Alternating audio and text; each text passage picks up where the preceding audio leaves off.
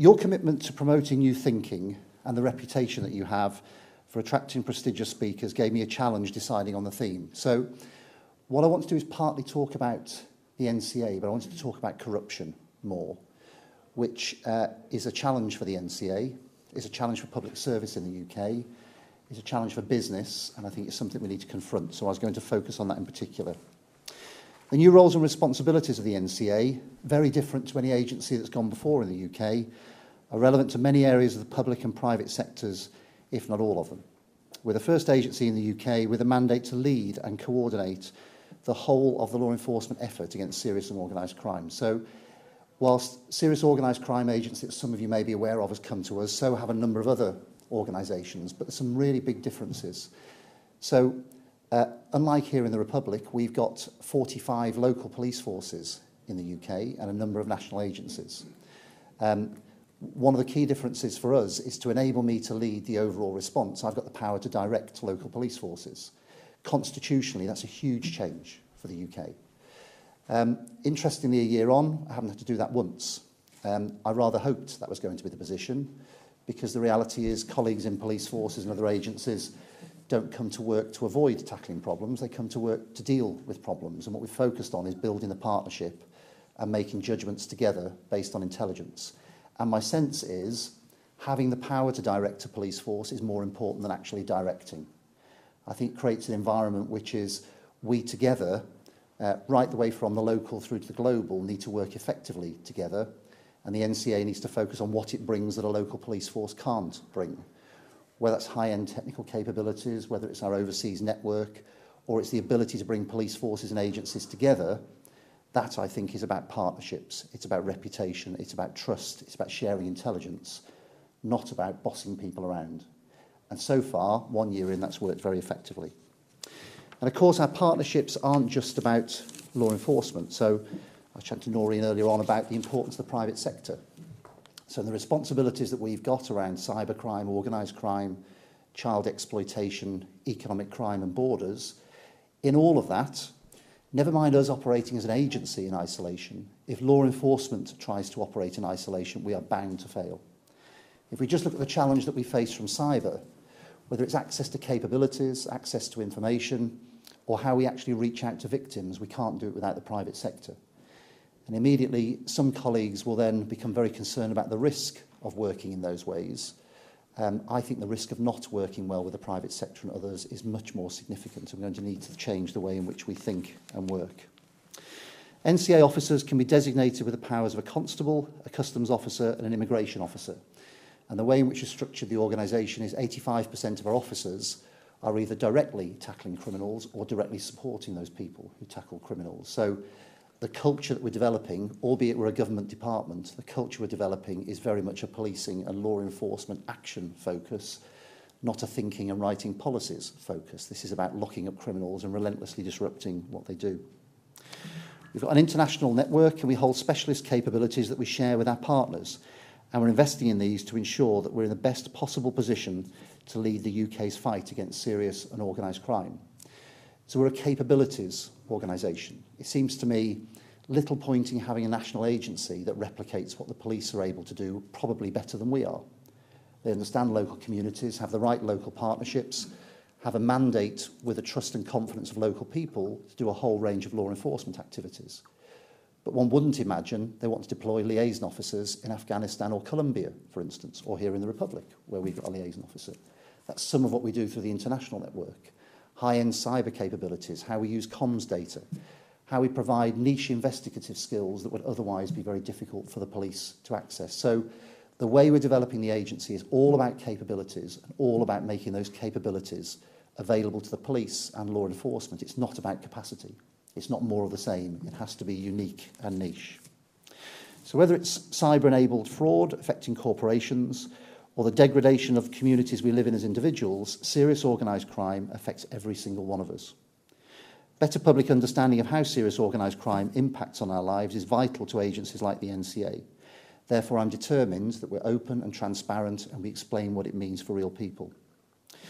But I've chosen to speak today on a theme which some people do not want to look quite so directly in the eye. If we don't know, we only add to the problem. That theme is corruption. And it's precisely because it's so uncomfortable to talk about that a mature, open dialogue is so vital. There isn't, as far as I know, a single agreed definition of corruption, not least because its scale and nature can vary so widely. The Organisation for Economic Cooperation and Development defines corruption as the abuse of public or private office for personal gain. Transparency International's definition goes further and consider its impact too. Corruption is the abuse of entrusted power for private gain. It hurts everyone who depends on the integrity of people in a position of authority. But those definitions recognise that corruption involves an individual putting their own interests first and compromising the welfare of others in the process. Former Secretary-General of the United Nations, Kofi Annan, was succinct and articulate in his description of the global implications of corruption. Corruption undermines democracy and rule of law. It leads to violations of human rights. It distorts markets. It erodes the quality of life and allows organised crime, terrorism, and other threats to human security to flourish. Corruption hurts the poor disproportionately by diverting funds intended for development, undermining a government's ability to provide basic services, feeding inequality and injustice, and discouraging foreign aid investment. I think that's a pretty devastating list of what corruption means, but it's quite easy sometimes to default to thinking of corruption in terms of its tactical effect, its local effect. Those are very, very significant. And they're issues, given the sort of things that all of us in this room do, that will affect us all and concern us all. Those definitions describe the big picture, but what does corruption look like in the real world? The UK's Daily Telegraph exposure in 2009 of members of Parliament's actual and alleged misuse of expenses made headlines for months. It resulted in sackings, deselections, public apologies, repayments, prosecutions, prison sentences for serving members of the House of Commons and the House of Lords. I did a search online to find out about some more recent cases that we might want to think about. In Hong Kong, 5 people are on trial in what is described in Hong Kong's biggest ever corruption case. 2 of the defendants control Asia's biggest property development company. 1 is a banker, and 1 is Hong Kong's former chief secretary. In the US, the political career of State Governor Robert McDonnell ended last month when he was found guilty of corruption in a trial the Washington Post said seemed to grip the nation. A district attorney's office in Georgia is currently prosecuting its own chief executive for using his power to solicit campaign contributions from companies who had contracts with the county. In March this year, the US Department of Justice announced that it had frozen $500 million believed to have been illegally obtained by former Nigerian leader Sani Abacha. Some newspaper reports have alleged that Abacha and his family stole as much as £5 billion from Nigerian coffers. There are other examples of this kind of international corruption linked to the Arab Spring and the crisis in Ukraine. In the UK last month, 4 men were sentenced after a 6-year investigation by the Serious Fraud Office. The men bribed state officials in Iraq and Indonesia to secure contracts for a product supplied by their company. That product contained a compound banned since 2000 in the UK because of its links with severe neurological damage. I mean, I can't think of a stronger example of people putting their own interests above the interests of others, actually trading in something that causes huge, significant damage to people who may well be very vulnerable. Just 2 weeks ago, the British company GlaxoSmithKline was fined £297 million after one of its subsidiaries was found guilty of bribing doctors in China to prescribe their company's medicines. The company has published an apology to the Chinese government and its people, and 3 of its executives now face up to 4 years in jail. Earlier this year, you may also have seen media coverage of the NCA's ongoing investigation into football match fixing in England. In June, 3 men were found guilty of trying to manipulate the scorelines of matches and profit by betting on the outcomes. 2 more men will go to trial next year. Now, sometimes people miss the real corrosive effect of that sort of criminality. So a big part of the UK economy is betting and gaming. If people don't have confidence in betting and gaming, then actually they won't engage in the UK industry. That will cost jobs, prosperity, and has reputational damage. So all of this flows back to, ultimately, the damage it has on real people and the reputation or the reality of a state. We, you and I, are fortunate to belong to societies where corruption is not endemic or accepted as a way of life, as it is in some countries. The UK was ranked 14th out of 177 countries by Transparency International's Corruption Perceptions Index in 2013. Denmark and New Zealand were joint top. Afghanistan, North Korea and Somalia were the joint worst performers. Typically, the better scoring countries have high levels of press freedom, open budget processes and strong accountability mechanisms. Perhaps it is because corrupt practice is still the exception in the UK and Ireland, and because our own baseline standards are so high that instances of corruption are all the more shocking when they're exposed. I've just outlined some examples of corporate greed and political ambition distorting decision-making and leading to corrupt practice. But of course, for me and some other colleagues in the room, there are some uncomfortable examples which are much closer to home. The most dangerous organised criminals will go to significant lengths to target susceptible individuals in positions of influence in order to evade arrest and prosecution, hide their profits, and keep their criminal networks sustained. The brutal truth is that criminals succeed in fraudulently obtaining genuine UK passports, for example. They could not do that unless there were corrupt counter-signatories in positions of trust. It's simply not possible. Criminals smuggle contraband into prisons and run their criminal enterprises from behind bars, and could not without complicit prison officers. They may be a small minority, but there are accountants and lawyers who use seemingly legitimate businesses to facilitate criminal money laundering. And figures published in August show that over the past 5 years, an average of 92 officers from UK police forces have been investigated each year for corruption allegations, including selling information and interfering with criminal investigations. Think of other big law enforcement headlines from the last couple of years. Now, this is deliberately UK-centric. I hope it means something to you. If it doesn't, we can deal with it in question. But the Stephen Lawrence murder investigation, now allegations that corruption was involved in the problems with that investigation. Hillsborough, 96 people killed in a huge disaster, now allegations that there was corrupt practice around the response to that. Mitchellgate. I'm asked in almost every interview I do what I think about law enforcement's reputation with the public. This is a huge issue in the UK. The 92 police officers investigated for corruption on average in each of the past 5 years represents a fraction of the UK's police officer population of around 152,000. To be precise, 1 in every 1,650. And yet you could assume from public and media perceptions of police corruption that the proportion was much higher. The problem, of course, is that we can be certain there are others that have not even been counted and who are still operating under the radar. That is where the public concern is focused. It does not matter that some of the officers investigated are proved innocent. It does not matter that the UK's regime for identifying and managing corruption within law enforcement is amongst the best anywhere in the world. Trust is earned very slowly and it is destroyed in a second. Here then is the issue for us. Any corruption by those with authority damages trust so fundamentally that every single one of us is undermined by it. So I'd extend the list of impacts and suggest that one of the corrosive effects of corruption is its ability to damage public confidence. And in a law enforcement context, public confidence is absolutely everything. Because if people aren't confident in us, when they're frightened, when they're feeling vulnerable, they won't tell us about what's happened. If they don't tell us about what's happened, we can't deal with it. If people don't believe us and trust us, that's fundamental to achieving our mission. It isn't about a warm glow. It's about delivering public safety and security, and we need the confidence of the public. Right or wrong, the perception matters just as much as the reality. And attempting to change the perception with statistics that proves things aren't quite as bad as they appear to be not only misses the point, I think it makes it worse. I'm immensely proud of the people that I've worked with during my entire career, and I'm immensely proud of the people that I work alongside now. The majority of them are honourable, dedicated individuals who do the opposite of what I'm talking about today. They make personal sacrifices every single day because they believe in what they do. They put the public good first, and they put themselves last, exactly as they should do. Their dedication is eclipsed by the tiny minority of their colleagues who make self-interest their priority. Public confidence is worth protecting.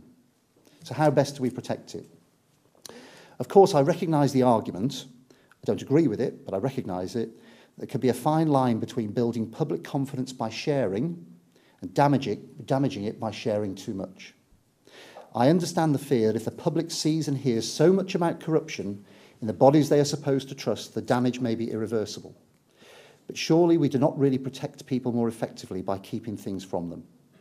In seeking to retain public confidence, the danger is that we default to dealing with corruption within our own organisations, behind closed doors, in secret. And however virtuous our motivations for doing that may be, if we keep things to ourselves, we simply look like we're complicit. We look as if we're saving face, and that's more important than the truth. And because the perception matters just as much as the reality is we make things worse. It is my belief that we can only deal effectively with corruption if we are open about it. So for me, there are two strands.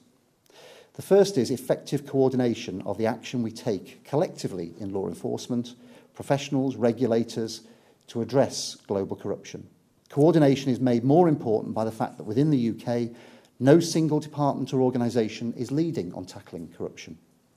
Responsibility is spread across policy, investigatory, prosecutorial and regulatory agencies depending on the type and level of corruption identified. The law enforcement response is also split. The Serious Fraud Office investigates and prosecutes cases of serious and complex fraud, bribery and corruption. The City of London Police's Overseas Anti-Corruption Unit investigates international bribery cases involving UK companies or individuals in developing countries. London's Metropolitan Police Proceeds of Corruption Unit investigates politically exposed persons who have laundered money in or through the UK from developing countries. And the creation of the Economic Crime Command within the National Crime Agency now means that there is a team to lead, support and coordinate the multi-agency response to both domestic and international threats. And that means that we're going to change the way that we do this. For example, domestically, the Economic Crime Command is working with the Home Office and local authorities to toughen processes around procurement-related fraud. Internationally, we're leading ongoing law enforcement efforts to tackle and support the Ukraine government in identifying and recovering stolen assets. We're also providing operational support to some of the Serious Fraud Office's international corruption bribery investigations. And we manage the register of all international bribery cases being taken forward by UK law enforcement. So this is about a bringing together of our collective response.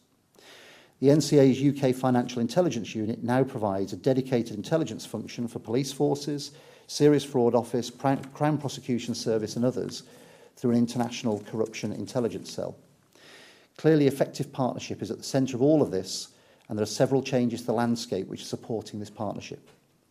Government has established an interministerial group on anti-corruption and has announced a full review of the UK law enforcement response to domestic and international corruption, which will be completed by the end of this calendar year. The NCA's Economic Crime Command has worked with the Serious Fraud Office, City of London Police, Crown Office for Scotland, Ministry of Defence Police to negotiate a revised structure for the coordination of all new and ongoing international bribery cases. That process went live in July. The Economic Crime Command is also promoting a broader approach which recognises that the pursuit is just one of the means of combating corruption. I think it's very easy, and I have to challenge myself on this all the time, as a law enforcement officer to default to the best solution is pursuing criminals and bringing them to justice. The reality is, in multi-jurisdictional work, sometimes you have to focus on disruption and prevention rather than pursuit, because pursuit is sometimes the not most effective option. Sustained impact will only be delivered if we take parallel action to protect victims, systems and processes from threats, using disruptive tactics to prevent criminal activity and help individuals and organisations to be better prepared for the impact of economic crime. I said there are two strands to dealing effectively with corruption by being open about it. The second is the action we take within our own organisations to lead by example. The Bribery Act in the UK has created a new offence for commercial organisations of failing to prevent people associated with them from bribing another person on their behalf. The defence against this is being able to prove there are adequate procedures in place to prevent bribery. There is guidance for commercial organisations of all sizes and sectors on what those procedures should look like. Those of us working in law enforcement need to manage the threat of corruption in our own organisations, as we do in our wider investigations. Within the NCA, our anti-corruption unit tackles corruption directed at the agency. And I guess the same is true for the Guards. We are under constant attack from people trying to corrupt our systems, our officers, our teams. It's literally a day-to-day battle to see off these people.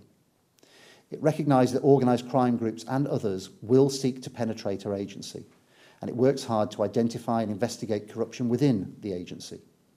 The NCA has a code which sets out the values and behaviours that we expect from every one of our officers. It emphasises integrity, acting with the highest standards of professionalism and transparency, being truthful, open and accountable for our actions. The expectation of every officer in the NCA is they put the public first, the agency second and themselves third. And that's non-negotiable, and it's absolutely expected of me and all of our leaders that we demonstrate that in everything that we do. As Director General, these are the values I'm embedding in our agency. This is the NCA way, and our efforts start at home in our own agency. So in closing, on sentencing the defendants in the Serious Fraud Office case that I mentioned earlier, the judge said, corruption in this company was endemic, institutionalised and ingrained, but decisions are made by human minds. Corruption is not faceless, it's not a nameless act, it's not victimless. Behind every corrupt decision is a person who can make choices. The damage may be to corporate reputations, even to countries' reputations, but individuals are the key, both in terms of those committing corrupt acts and the way each of us chooses to respond as a result. In closing, I'd like to give you an example of an individual response which I find particularly inspirational. Transparency International Italy gave its annual Ambrosia Award this year to Michele Languri. Michele was a Naples police officer who dedicated his life to investigating the people behind the so-called Triangle of Death. This area north of Naples is home to piles of dumped and burning toxic waste, including asbestos and chemical dyes. Locally, the belief is that the waste dumps and fires are the results of deals done between manufacturers and one of Italy's main mafia groups. Firms wanted to cut their costs by getting rid of their waste turned to this group, which disposes of it illegally, most likely making substantial amounts of money in the process, which then supports further criminal activity and further harm.